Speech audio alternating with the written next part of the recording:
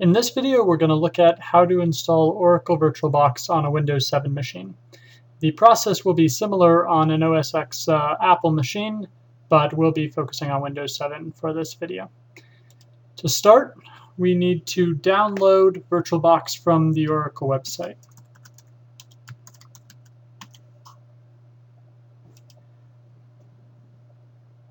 We'll select Downloads.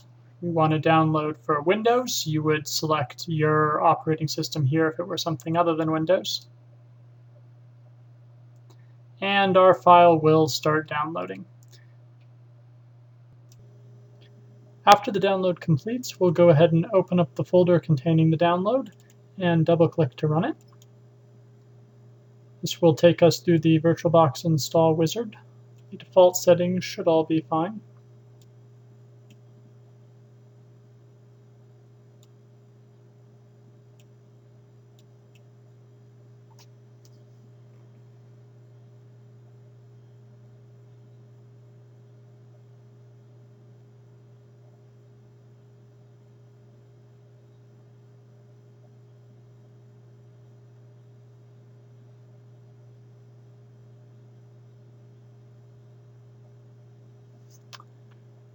And that will complete the installation process. We'll go ahead and click Finish, and we'll let it open up VirtualBox for us.